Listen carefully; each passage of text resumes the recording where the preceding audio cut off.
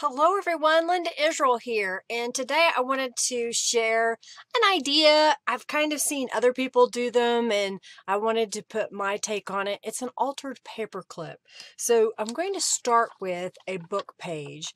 Now it depends upon what size you want to make it. I based this based on the size of the image and what I wanted to put into the pocket. So it's going to be a pocket altered paperclip that you can use in your journal. So my strip of paper is approximately, what is that, 10 inches by 3.5 inches, just so that it would accommodate my artist trading card size card that I plan to put into it.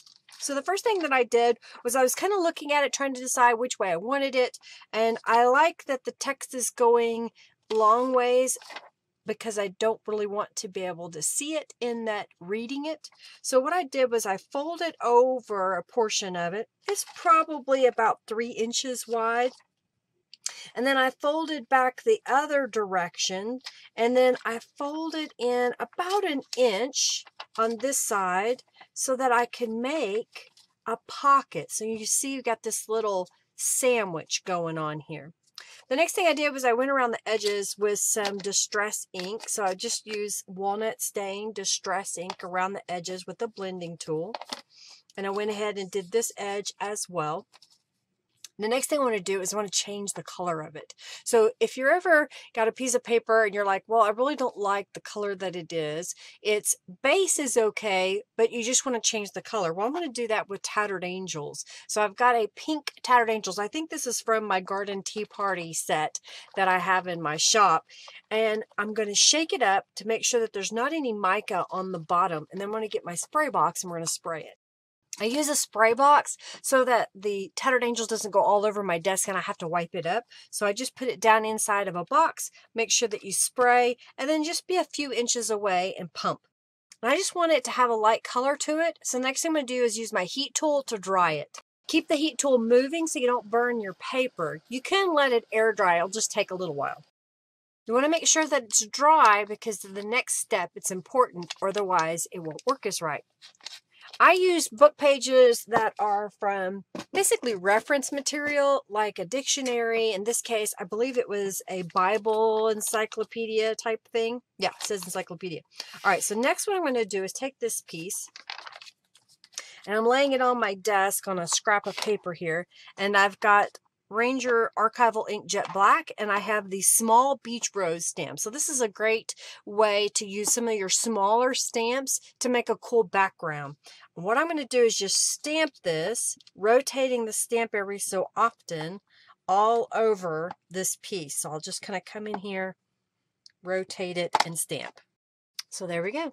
It's stamped already. Now, the next thing I want to do is I want to add my paper clip in here. So I want to make sure that it's somewhat centered. So I'm folding this back to find the center point.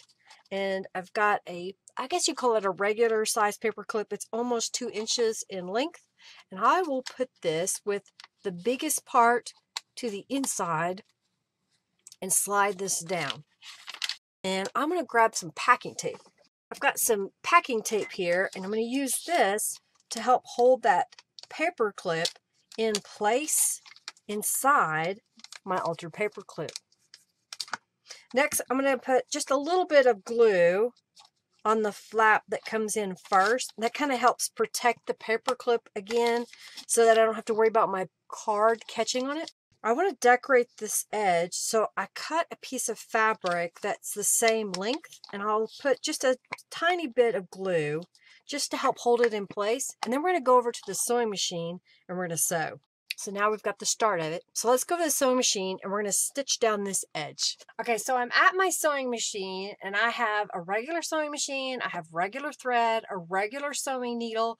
I've set it with black thread and my stitching is a zigzag stitch that it's set at 2 and 2 because it's electronic. So you'll just have to play with it. A tip that I will give you is if you have stitches that you like on your machine and you want to remember the settings, do a sample card where you stitch them out on maybe an index card and you write down how you got that stitch, where you went, what kind of settings that you had. That way you'll be able to use it.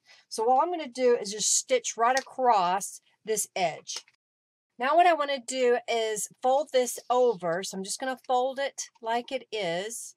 And then we're going to stitch across this edge and we're going to stitch across this edge. Now this edge has the paper clip, so you want to go slow. That way the needle can just slide over the paper clip and not hit it. So that's been sewn on. Let's move back to our desk. All right, so we're back over on my desk and we've got our little piece that we've started so far with the paper clip at the top. I have a couple of images from Calico Collage. So this is one of Norella's Cat's artist trading card size, and then this is from her domino size images. And I happen to have this label punch. I believe it's from EK Success, and I've had it for years and years and years.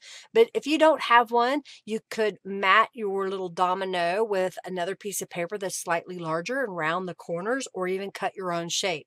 I will glue these two together. I've gone around both with distressed inks. There it is, matted together. And I'm just going to place this somewhat in the center of my domino, or the image here.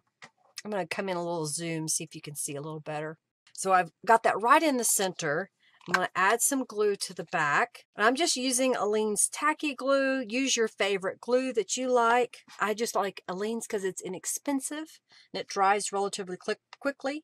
So I'll kind of put that somewhat in the center. And then Norella has these words, and I should get one of the bigger ones. So they print out rather large. You can kind of see the difference in size.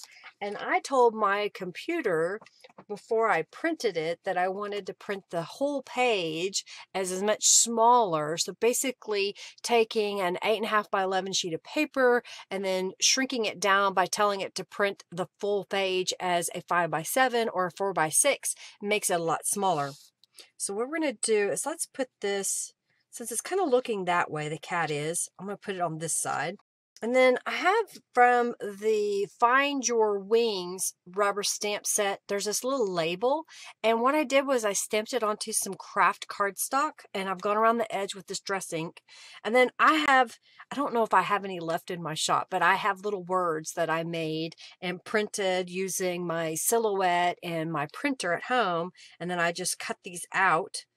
And I thought it would be kind of cute to layer it on there. So that's what I'm going to do next, is layer this on top. If I get too much glue, I'll just wipe it away. So I have this little piece. And now let's glue that. Let's put it on this corner.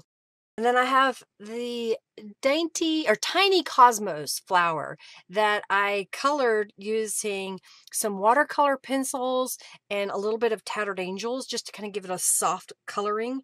And we're going to layer that on top of here. I like to keep things that I put in my journal relatively flat so it doesn't add too much bulk. And then lastly, we're going to use this artist trading card and put it right into the pocket. So let me show you what it looks like on a journal page. This is from Norella's kits. I think I've got Shabby Kittens. I don't know. I've got a couple of different kits from her. And I thought this would be really cute. This is a postcard to add to the printed page. So you kind of see what that looks like when it's all put together. It's kind of fun, right? All right, everybody. I just wanted to share that idea. Look at your supplies and see how you can come up with your own version of this altered paperclip with a pocket. Hey, and if you do, definitely come over to the Friendly Junk Journal People Facebook group and share what you made. Say, hey, I was watching Linda's video, and here's my take on how to make a altered paperclip with a pocket. All right, everybody. I go live on Mondays at 3:45 p.m. Central Standard Time. And then on Thursdays, the first Thursday of the month. So the next one would be like October the 7th or 8th. I can't remember. I don't have the calendar in front of me. And I will be doing mixed media on that Thursday. You can also check out my blog at lindaisrael.com as well as my shop. Do check the description box down below for links to the products that I shared today. And of course, what else? Like, comment, subscribe if you haven't already subscribed. And definitely leave me a comment below what you thought of this project today. All right, everybody. Thank you so much for watching. Have a fabulous day. Bye.